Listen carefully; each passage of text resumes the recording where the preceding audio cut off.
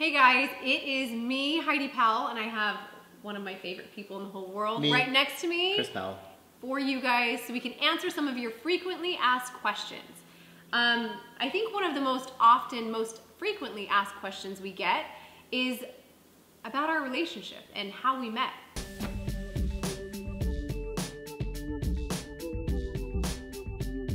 We actually met at a self-improvement seminar of all places, which is like so appropriate because, you know, sure enough, where we met translated into everything that we do in our lives, and so it was just it was almost serendipitous. But I was in basically I was coming out of a pretty dark time in my life, and Heidi was doing the same, and so it was a perfect place for us to meet each other, to be completely open and honest and raw, which a lot of times these self-improvement seminars, they do that to you, which was great because then we could start with just a completely authentic foundation for our friendship, which then turned into our relationship.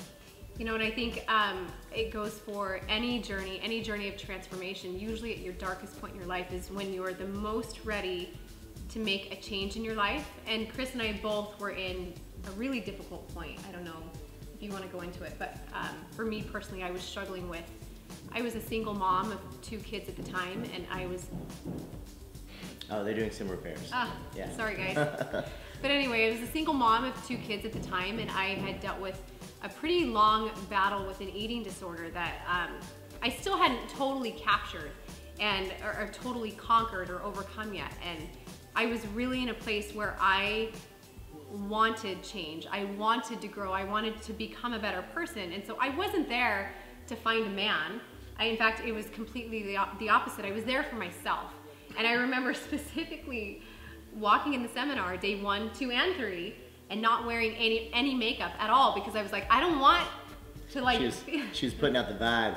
The don't talk to me vibe. I even had on sweats. Do you remember that? Yeah, of course.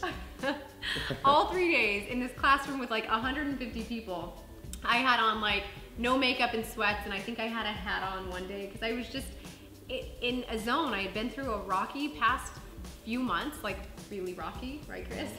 Yeah. And I'm laughing because it's just, it was so painful in my life that it's like, I think the best way for me to deal with it now is just to appreciate that I'm not there anymore and I'm past it. And I remember I noticed Chris a couple times in the class, but we actually didn't talk until the 2nd day. And his very first words to me were, are you ready for this?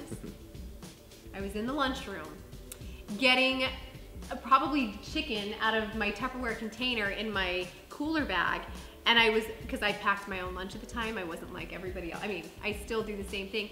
And I picked up the chicken, and this guy was like, what did you do to get those biceps? And I'm like... And it was totally sincere. It was... He complimented my biceps. It was completely sincere. So immediately I wrote him off. I did. Because I assumed he was just some like... It sounded cheesy, I know. It was cheesy. But look at her biceps. Hold on. Flex. Oh, just come flex. on, okay. I'm just joking. See? I'm sorry, but who wouldn't ask that same darn question, right? Because I was like, holy smokes, her biceps are phenomenal. I want biceps like that. What do you do to get those biceps? I was totally sincere. But at the time, just because, I mean, most guys that ask what you do to get your biceps are using some cheesy pickup line. And he maybe it was a little bit cheesy. It was cheesy, but maybe it really was wasn't a little bit of maybe it was a little bit of a pickup line. Just a little bit. You know, that was the start of all of it. 2 days later, at one of our other little sessions that we had, he and I got to talking, and I remember thinking he was one of the most brilliant, incredible people I'd ever met, and I knew then that I wanted him to always be a part of my life. Always. Thank you, babe. Yeah, you're welcome. And here we are.